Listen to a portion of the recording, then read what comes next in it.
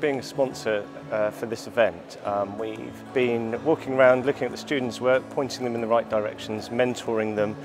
A lot of the students haven't ever designed a boat before. They've never been on a boat. So it's a big step for them, and it's a completely new challenge, and we try and help them, guide them so that they're proud of their designs. It's nice to see a split between sailboats and motor yachts. Historically, everyone's involved in motorboats. But it's good to see that people understand the environmental aspects and have chosen the yacht design route. Today I've seen a really exciting bunch of young students stepping forward and demonstrating once again how blessed we are in the UK with a fantastic pool of talented young people who can step up and come up with really exciting designs.